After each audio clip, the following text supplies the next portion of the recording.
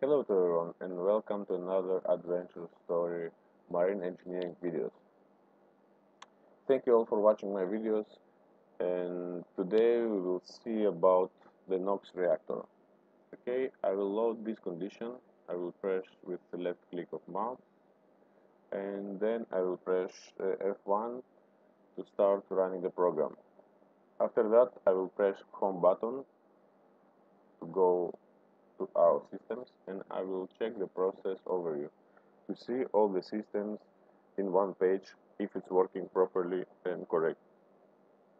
As you can see here, all of the pumps is working, everything is working, management is running, turbo generator is running, turbine generator more correctly, and a sub generator. As you can see, there is no diesel generators number 1, number 2 working. We take our power from an engine. We have a generator connected here to main engine, and here is a steam generator. Okay, very economy. And then we will go to our this NOx reactor to see how it's working. Where is this reactor? Where is this reactor? Where is... Let's press process overview to find this NOx reactor.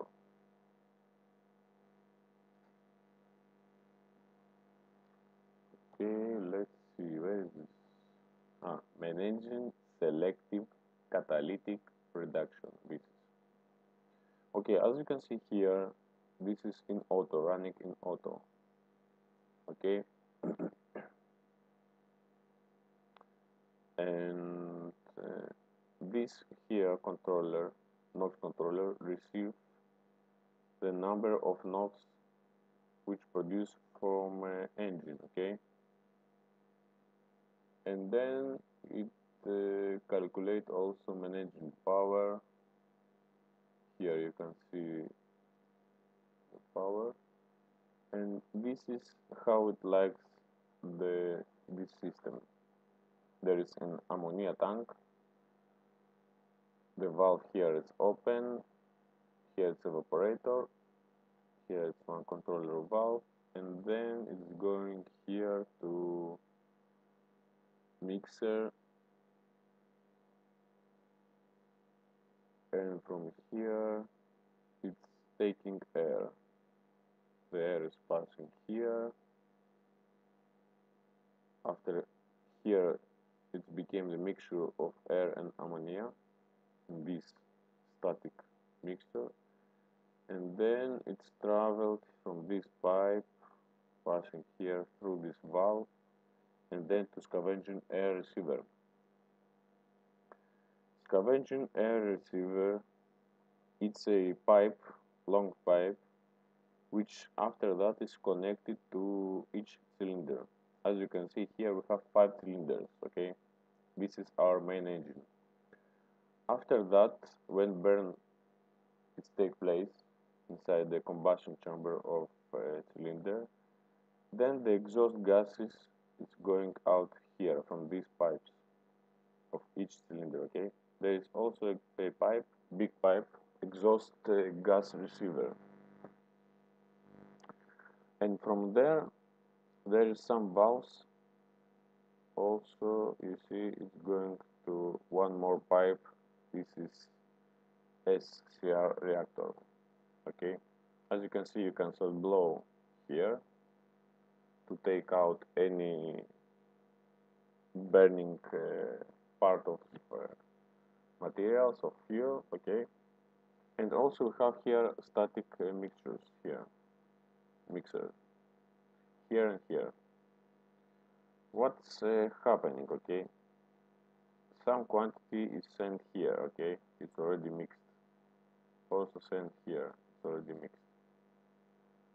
What is happening?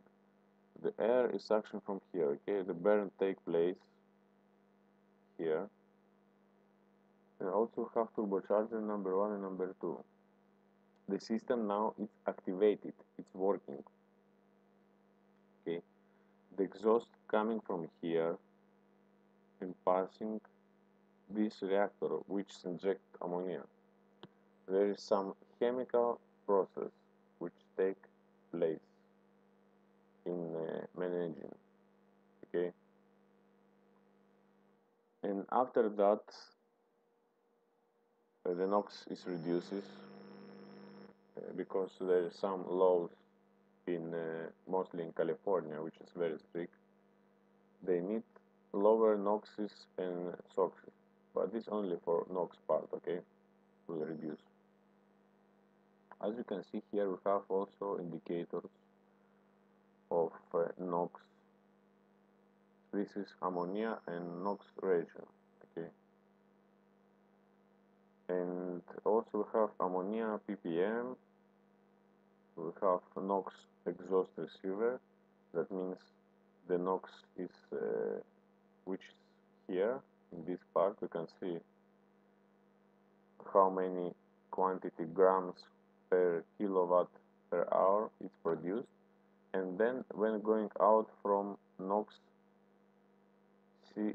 SCR out from here, you can see a reduction to 0.81. The entrance is 15.22 and the outlet is 0.8, okay, 78. We have also turbocharger speed 7,000 about, okay. And let's check if we put in manual mode the controller and we set about 2.00, okay. That means more ammonia is injected in the system. As you can see at the moment, when the set point was 0, there is a sudden increase of grams per kilowatt because there are sudden change of set points. That's why. Also, there is a level of ammonia which is here of ammonia tank. Let's set to 3.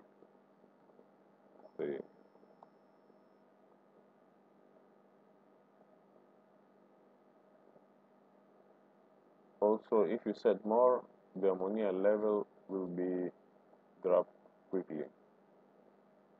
Let's say 6.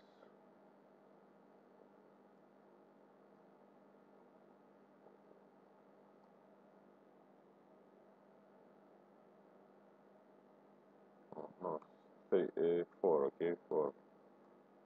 Maybe there is some limit. As you can see, we set 4, it's quickly going down, drop.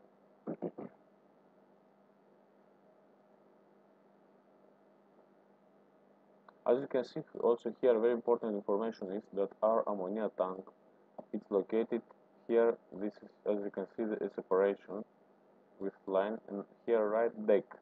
That means this old system is located on deck. Why?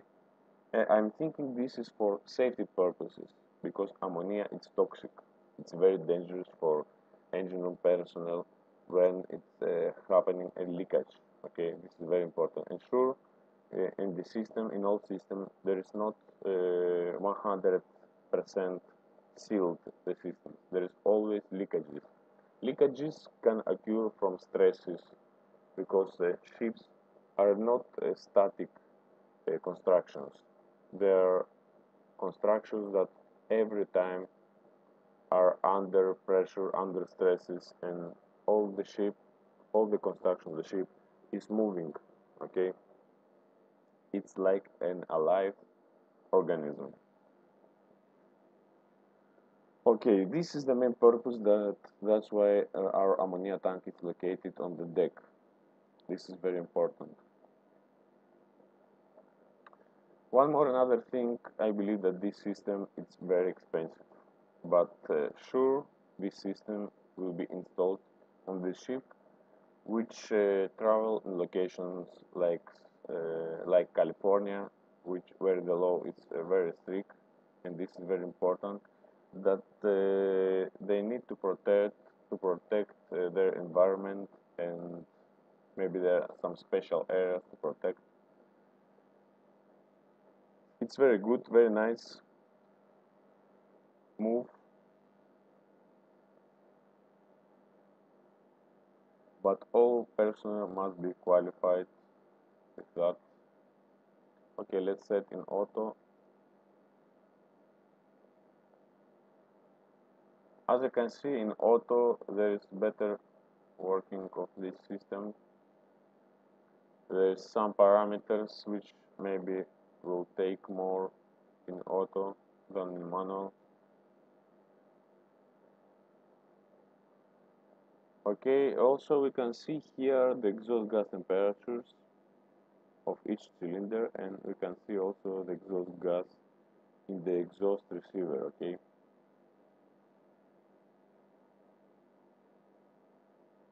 as you see here, the exhaust gas temperature inside the exhaust gas receiver, it's slightly up. As you can see in the cylinder is 358, and after that it's going 397. Why it's happened this? The reason. The one reason is because there is, from here it's one pipe, okay, and here it's 5 going inside. Maybe that's why the sum of them will increase the total temperature in exhaust gas receiver. Okay.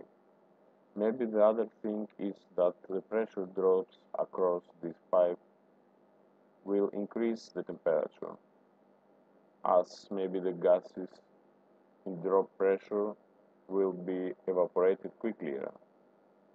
That's why maybe they produce some moisture, because even you have a fuel which is clean, which is separated in purifier, there is always presence of water inside the mixture, okay, the fuel mixture. Also air, which is entrance inside from scavenging air receiver, it's also obtain moisture, okay. You cannot take out from air 100% its moisture, okay. This is how it likes our managing selective catalytic reduction, and it's a very nice system. As you can see, you can reduce your NOx almost to 0. Okay, this is, and there is also some trips: ammonia supply, ammonia pressure, mixing air supply, excessive ammonia slip, and ammonia leakage. This is very dangerous. Okay, thank you for watching. Bye bye.